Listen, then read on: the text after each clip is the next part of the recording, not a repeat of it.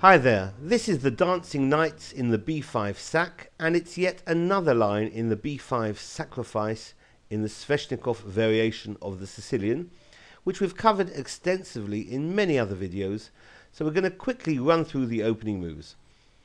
After e4, c5, knight f3, knight c6, d4, takes on d4, knight takes on d4, knight f6, knight c3, and the Sveshnikov variation, which is typified by the move e5.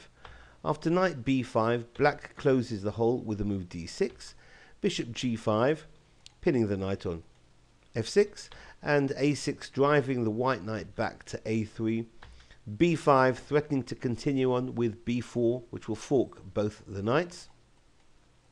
So white can immediately play knight d5, or the line we've examined, bishop takes f6, g takes f6, and now knight d5.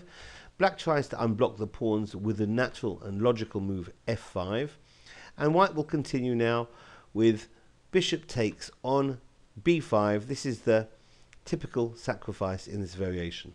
After a takes on b5, knight takes on b5, and these knights are heading for c7, one of them at least.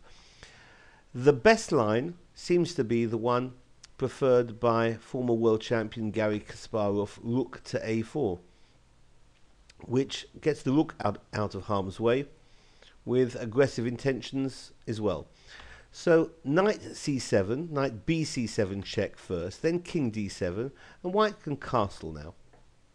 White could have played c4, b4 as well. And now black can try this move, rook g8, with aggressive intentions along the g file. And I believe white's next move, g3, is overcautious, and a better option would have been c4, which hits the rook on a4 with the queen on d1. But after this move, g3, black is doing very well after rook takes on e4, and now after queen h5, which threatens mate, queen takes on f5 mate, black will defend adequately with a big advantage with move knight e7, not only defending f5, but providing an all-important flight square for the king on c6. However, black might consider another idea, queen g5, offering to trade queens with advantage. White will continue queen takes on f7 check, and if the knight now drops back to e7, obviously that's a mistake because there's a mating threat there on e8. So black will play bishop e7, and that square now on e8 is covered by the rook. White now can try this very interesting idea, knight to e6, and this is where black can run into trouble. The knight is hitting the queen.